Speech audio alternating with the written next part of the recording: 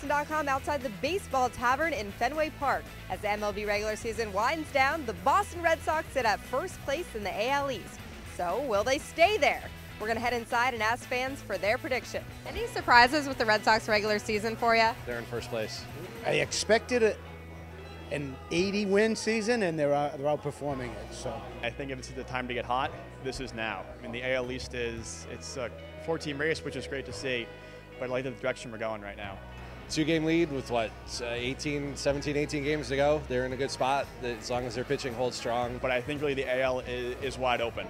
And I think it's really going to come down to who's the hottest team going into the playoffs. Texas is tough, and Tito's got Cleveland playing very well. So they're one of the best couple teams, so at least the ALCS and hopefully more. So we'll see what happens.